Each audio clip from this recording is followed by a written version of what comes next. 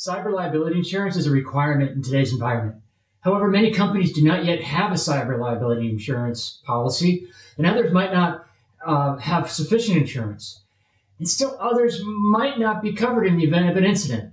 Let's take a look at the cyber insurance marketplace and why you need insurance and what kind of insurance is best. Hi, I'm Steve Murphy. I'm a vice president at ARG. While I work for ARG, this video is my own and does not represent the views or opinions of my employer. According to recent surveys, only 70% of businesses in the United States and Europe have cyber liability insurance. That means that just less than a third of businesses are completely financially exposed in the event of a cyber attack. Now, some of these businesses may be very small where the risk does not warrant the expense, and others might have chosen to self-insure, but that still leaves a significant portion of businesses unintentionally exposed. Importantly, many businesses are now insisting that their business partners carry active cyber insurance. This makes the self-insurance option less viable for many companies because their business partners may insist on commercial insurance. Here are some additional stats you should know. 63% of organizations report they had a cyber incident in the last 2 years. That involved the release of regulated information such as personally identifiable information, or PII, personal health information known as PHI, and payment information, for example. 44% of companies reported a loss of between $1 million and $5 million over the same period due to cyber incidents. In the United States, the average loss is $4.4 million. The cyber insurance industry has taken on considerable risk, and the payouts under these policies are increasing dramatically. Forecasts are that cyber insurance may increase in cost from 500% to 1,000%. That's a 5 to 10-fold increase in the coming years, especially for firms that don't have a security posture that follows best practices. If your cyber posture does comply with best practices, increases are expected to be just 2 to 3 times. And I say that just two to three times. Still a large number. So the cyber tools and services you want to obtain may cost a lot, but the cost may be partially offset by reductions in your cyber insurance policy premiums. It's important to understand that cyber insurance is not just a financial instrument that pays out when an incident occurs. Cyber insurance companies are important partners in assisting you in mitigating and recovering from an attack. High-quality cyber insurance firms have a portfolio of preferred vendors and partners that specialize in responding to cyber incidents. They're pre-approved and highly specialized. These partners should be your go-to resources should the worst happen. For example, when an incident occurs, your first call to the outside world should be your insurance company. They will quickly refer you to incident response partners, attorneys, public relations resources, negotiators, and forensics teams. These partners have pre-approved statements of work with the insurance company, which greatly increases your chance of being covered. If you do go it alone and use other resources to battle the incident, you may have to fight for full coverage of the cost from your insurance company. Further, because the insurance company recommended partners or specialists, they'll work much more proficiently on your behalf and for your organization. You don't want an attorney you use for contract negotiations advising you on whether paying a ransom group might violate anti-terrorism laws. You need specialists to guide you through the highly complex regulatory and legal requirements after an incident. Cyber liability insurance typically covers organizations when a malicious event occurs that's instigated by a third party, though it can also include incidents instigated by disgruntled employees. But cyber liability insurance does not typically cover incidents or poor IT management. Cyber coverage includes things like mitigation and recovery costs, replacement of compromised hardware and software, legal fees, communication costs, ransom payments, and some costs of loss. Some policies even cover lost revenue and wages incurred during the interruption of the business. As mentioned, cyber insurance costs are increasing, and in many cases, what cyber insurance covers is decreasing. Both of these trends call for stronger cybersecurity posture. A strong posture can lower the cost of insurance and make it less likely that your organization will experience an incident which would expose the company to any insurance coverage gaps.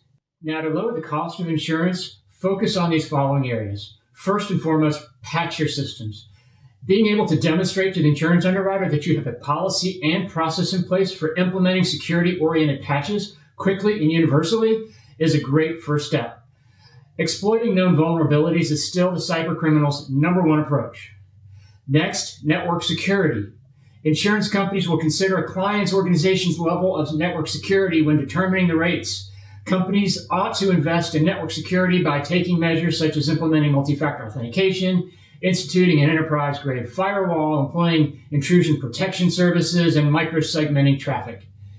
Adhere to a cybersecurity framework is the next one. Some insurance companies have made adhering to a compliance framework a requirement for cyber insurance coverage.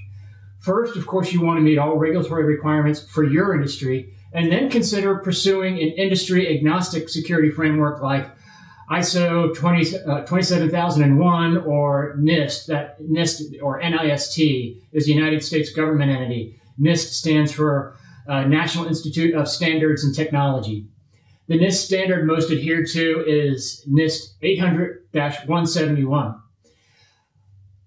The next one that you might want to consider is understand the security protocols of vendors and close customers. Vet the security and compliance protocols of potential or current vendors and tightly integrated customers to best protect your company from third-party threats. You should show insurance providers that you've done a thorough research and have addressed third-party security issues.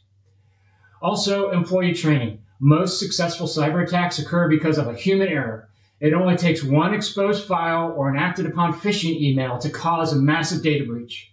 As a result, it's vital to enhance your security training protocols. Teach your workforce how to identify and avoid cyber risks.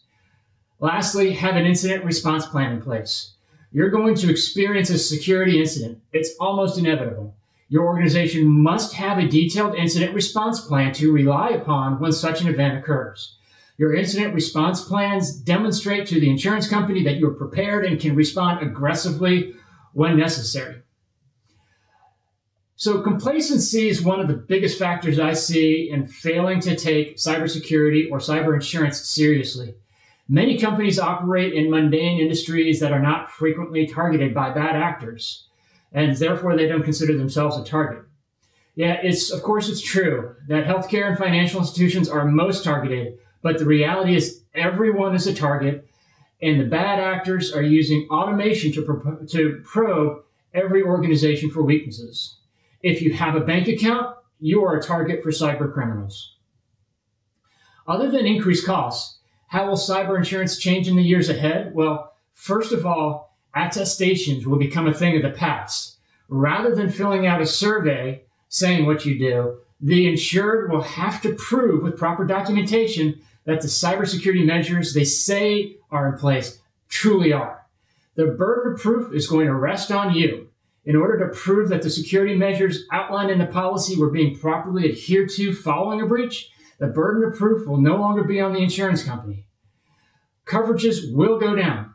The ability to cover lost revenues, for example, is becoming more and more difficult, and also much more expensive if you can get it.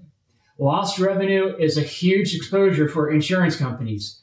Don't expect them to be willing to take on significant exposure in this heightened risk environment. Getting insurance in the first place will become more difficult. Businesses that cannot verify proper security measures will not be renewed, even if the company has a long-standing relationship with their insurance provider. Lastly, I'll mention that the two common types of cyber insurance are first-party insurance and third-party insurance. Now, most cyber policies are first-party. First-party insurance protects the organization taking out the policy. In the event of a covered incident, you get paid directly from your insurance company for costs that you incur or damages that you incur.